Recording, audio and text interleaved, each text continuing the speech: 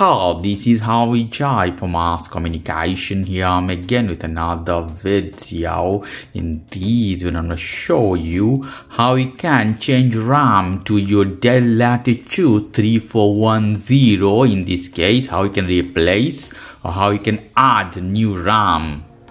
So let's go to the process. You see here I have Dell Latitude notebook. For this you have to flip your computer as this. Okay, we have a screw here 1 2 3 4 5 6 7 8 screws. So I have to take out all the screw. I'm using a set of screwdriver here. Here are the different size. Check which one is suited. So I'll take them off one by one. Let's start from corner.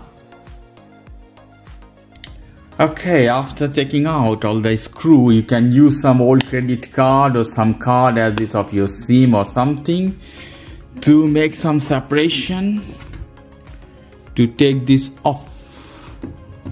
Here we go. Here I can see some edges, so I press this inside to make some space. You can see how I'm doing. Move around as this. You see how it's opening some part here.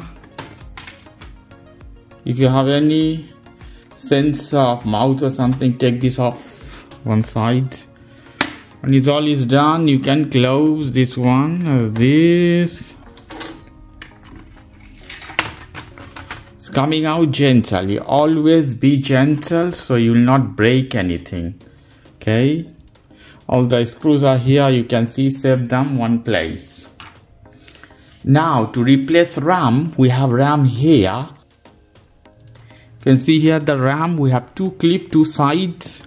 We have to move these clips. Okay, so I pull one side, you see, as this, and both of them together, the RAM will come out.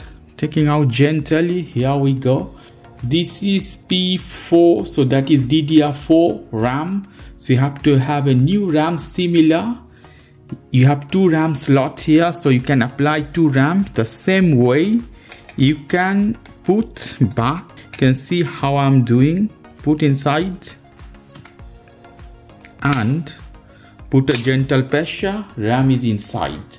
So that's all, nothing else. So this is the way you can replace RAM to your Dell 3410 series notebook. Okay guys, if you like this video, please do subscribe to my channel. If you like this segment, please give me a thumbs up. Take care till then, bye.